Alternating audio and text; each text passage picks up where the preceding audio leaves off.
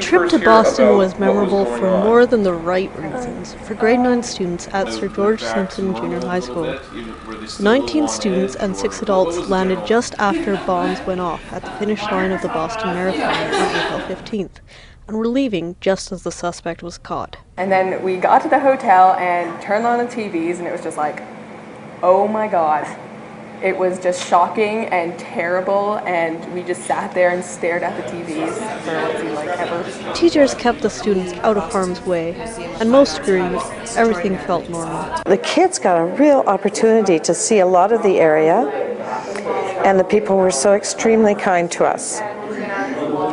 We went places and they would apologize for our inconvenience and ask what they could do for us.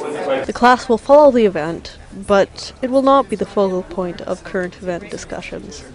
For Sun News, I'm Catherine Kwiatkowski.